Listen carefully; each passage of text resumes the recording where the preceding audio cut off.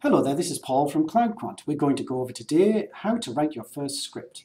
So first of all, we're going to select Scripts tab at the top, My Scripts, create a new script. We're going to give it a name, first underscore script, and we're going to use a predefined template. Empty template will just return you a blank editor.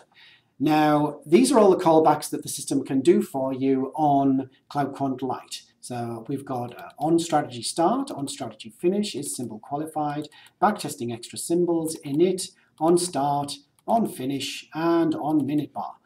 Today we're only going to use two of these. We're going to use is symbol qualified first of all. Now when the system calls you through this call, you will get some data, CLS symbol, MD service, and account. Today we're only interested in symbol. And what happens with this symbol qualified, when the scripts are first spun up, there are over 8,000 equities in the US. And it spins up a script for each one. And depending on what you return from is symbol qualified, that script will continue to run or it will be shut down. So if you return true, it will run. If you return false, it will be shut down. So we're going to use symbol, S-Y-M-B-O-L, equals, double equals for Python. And then we're going to put in the name of the symbol, MSFT, Microsoft. So all 8,000 will pass through here, and most of them will be false, but Microsoft will be true, so only one script will run. The only other thing we're going to do is on start, and we get some information passed to us for that, but we're not going to use those for now. We're just simply going to print, and what we're going to print is just Microsoft. And that's all there is to it. Misspelled Microsoft. And we're going to save that script up here, saved successfully, new test.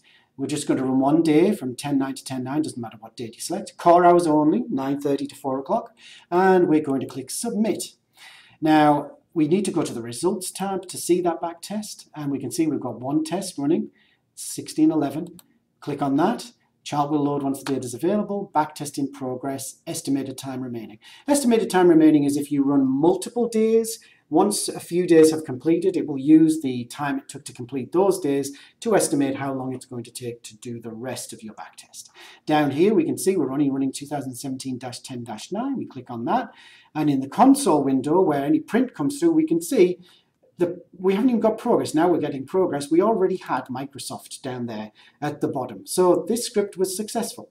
In the next script, we'll try how to do a few extra symbols.